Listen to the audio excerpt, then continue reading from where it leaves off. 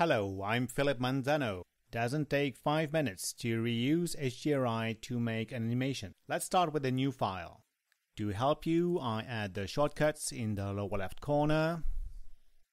So now let's add the Susan, the monkey. And since we want something nice to see, let's add some subdivision surface modifier to Suzanne. I use to ensure that shade smooth is selected. And now let's take care of the world, at least the shading. Sorry you don't see it, but I added an environmental texture with an HDR file. We'll mostly use the Layout tab, and we need it in the render mode. Since we want a shadow, we need a surface to put the shadow on, so let's add a plane. The plane extends to the size of the shadow. So now let's go to the magic trick. You can find the original link in the description. Let's add a material to this plane and tweak it a little bit. So we add it and call it Enviro, for example.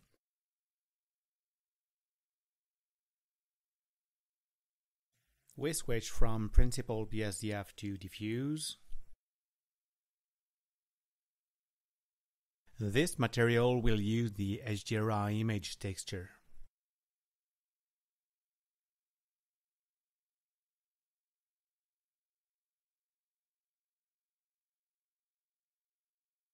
This texture will need a mapping.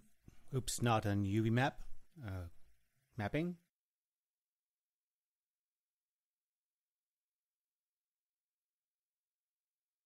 And as an input, we add a texture coordinate node.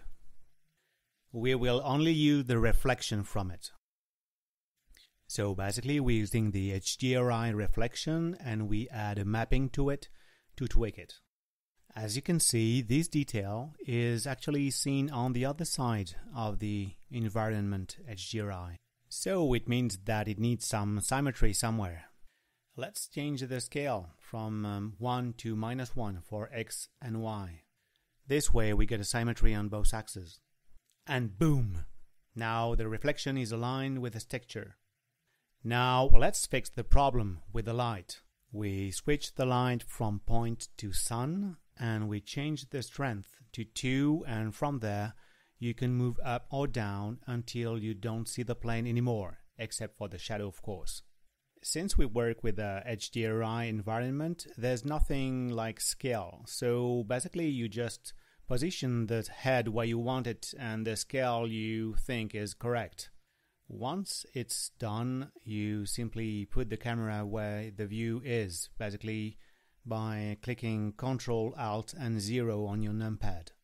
Now for the camera to track the object, we will add an object constraint, track to, and the camera will follow the object on the -Z and the Y is up. We insert a keyframe for this camera view with Lockrot or Lockhart scale if you want, doesn't matter. Move the playhead to 180. And now we simply move our view to the last frame to set the camera position. If you're lost, you simply click Shift-C to reposition the head. And now you move your view away from the monkey. Hit Ctrl-Alt-0 to position the camera at the view position. And finally, don't forget to insert the last keyframe, Lockrot. The camera movement or tween is automatically computed. And here's your scene. Now feel free to subscribe on patreon.com/realistis. Thank you very much and see you at the next tutorial.